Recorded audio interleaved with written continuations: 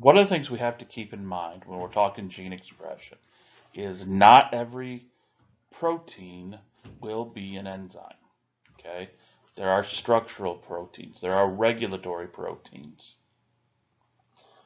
So we have to keep in mind that it may have started off as one gene, one enzyme, which, thanks to Beetle Tatum, we now know, it became the one gene, one protein. And in modern molecular biology, when we look at it, we recognize that mature proteins, complete proteins, are actually components, as I said, of multiple polypeptides. So we now state it as one gene, one polypeptide. But how do we get that polypeptide? You can't just immediately read the DNA and make a protein. There's some work in between. This is where that RNA comes into play. Transcription is the act of using DNA as a template and making an RNA copy. Specifically, messenger RNA. Many students in previous semesters have had trouble keeping transcription and translation, keeping those words straight. When you transcribe something, you are copying it word for word. But when you're translating it, you're taking it from one language and writing it down in another. DNA, making an RNA copy of DNA is nucleic acid to nucleic acid, transcribing, copying. Reading the messenger RNA so that you can make an amino acid chain known as a polypeptide.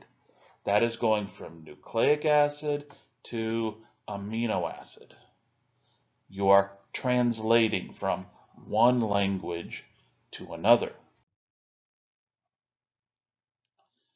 Why do we need messenger RNA? Well, the messenger RNA is kind of a buffer. Okay? You want to minimize any direct action by proteins or enzymes with the DNA strand. So you have to have an intermediate. That's messenger RNA. In prokaryotes, as soon as the messenger RNA is being transcribed, it will immediately start being translated. The copy of the one gene or multiple genes will be made so that it can immediately be read to be translated into polypeptides. For us eukaryotes, we have that pescular nuclear envelope. So what we have to have is a way to get the information from the chromosome locked away in the nucleus, get that information through the nuclear envelope into the cytoplasm where the ribosomes are. That's where messenger RNA comes into play.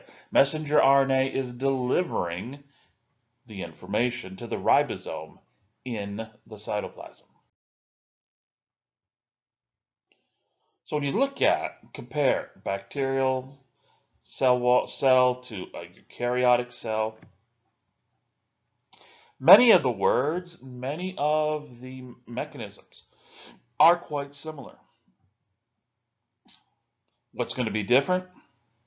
Geographical location, all in the cytoplasm, in the nucleus, in the cytoplasm. And what we're going to see in the eukaryotic cell, there will be a few extra steps, a few extra things that will need to be accomplished.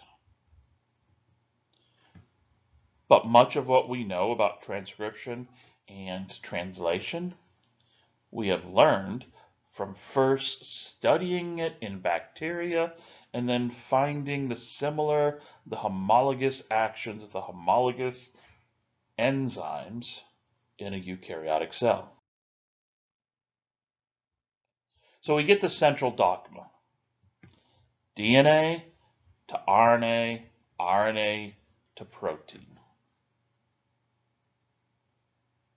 This is how pretty much all life on this planet exists. DNA will be transcribed to RNA, RNA will be translated to yield a protein.